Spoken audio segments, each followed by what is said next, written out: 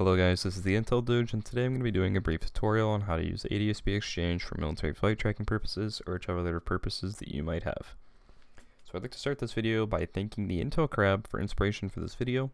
The Intel Crab just posted a video not too long ago with a detailed explanation on how to use WebSDR to track emergency action message transmissions by the US Air Force or by the US Navy. So if you'd like to go ahead and check out that video, I will link it down below, and I will also link his Twitter page down below.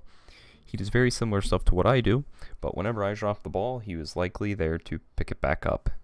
So go ahead and check out his Twitter page and consider giving him a follow. Alright, let's go ahead and get this video started. So the first thing you're going to want to do, go to ADSBExchange.com. Next, click on Currently Tracking at the bottom right. And what you're going to want to do first off is check and check. Allow location access for both of those things. Next, what I like to do, go over here, click Carto Dark. I'm just going to go to this little thing at the top right and click Carto Dark. Then go to the menu, go to Options, go to Filters, Enable Filters, click the drop down, go to Military, Add Filter, and hit Exit. So basically what this is going to do is going to get rid of all the civilian traffic, and it's going to add military traffic. So if we zoom out here, go to North America,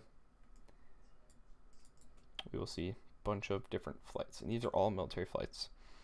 So has all your military flights, all the countries that are displaying their transponders for their flights are going to show up.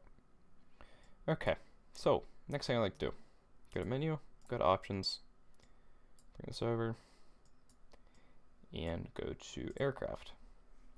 So on the right side of your screen here, you're going to see all these different things. This is all the details regarding the flight that you currently clicked on.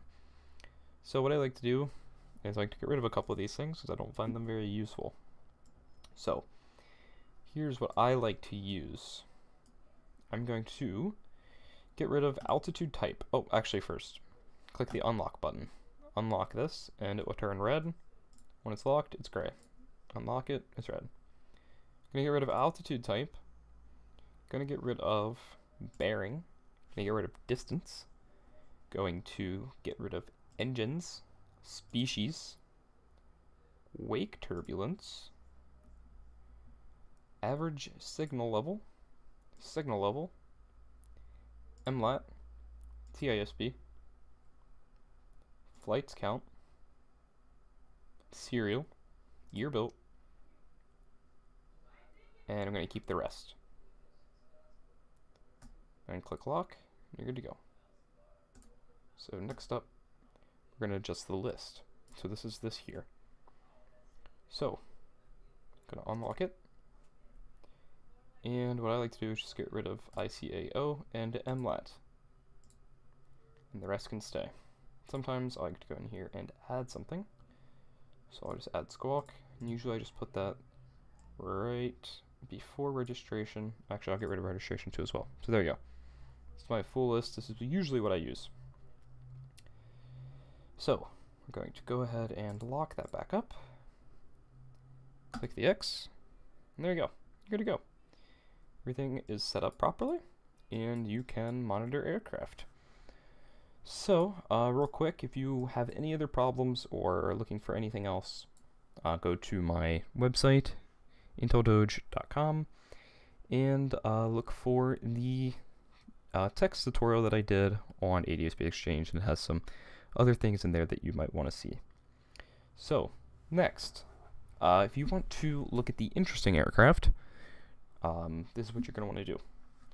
So, click this up here, go to Options, Filters, uncheck military, add interesting, if I can find it, add filter, and usually you cannot use military and interesting at the same time because it will glitch out. So click out of there. This will freeze for a second.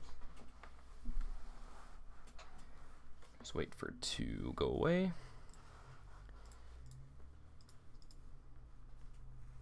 Might take a minute. There we go. So, this is all your interesting air flights. So you'll have different things in here, like Country Aviation International. You'll have like state police for different states. Have different things here. U.S. Air Force Academy. It's basically just flights that the website considers interesting. So whatever flight that the website considers interesting will show up here. So this has like Denver Broncos, the Denver Broncos football team, has Caesars Entertainment Operating Company, just some different things like that. And here's a U.S. Air Force flight for the U.S. Air Force Academy. So yeah, I mean that's interesting flights. That's really all they are. Interesting, maybe, who knows. It is up to you. So, go back, filters, check military, uncheck interesting, give it a minute, and it'll update. So, one thing I want to mention before this video is over is that there is a common misconception that me posting the location of these flights is endangering the pilots of the flights. And I would just like to go ahead and say that is not true. That these pilots are very capable of hiding their flights if needed. They can very easily disable their transponder, and the flight will no longer show up. So if the pilot of the flight is doing a mission or is getting ready to do something that they don't want other people to know about, they will toggle off their transponder, and it can no longer be seen. It is gone, can no longer be tracked. Nobody can see it. So these pilots know what they're doing, and if they feel that, you know, they're not endangered, that they can show their location, they will show it, and people like me and you can track it. No harm, no foul. I'm not putting anybody at danger. I'm not trying to put anybody at danger. It's not my purpose. My purpose is to just show you these flights so you can see them. Not putting anybody at danger. Alright, now that we got that out of the way, if you have any other questions regarding ADSB Exchange, feel free to contact me on Twitter at IntelDoge. You can contact me on Discord.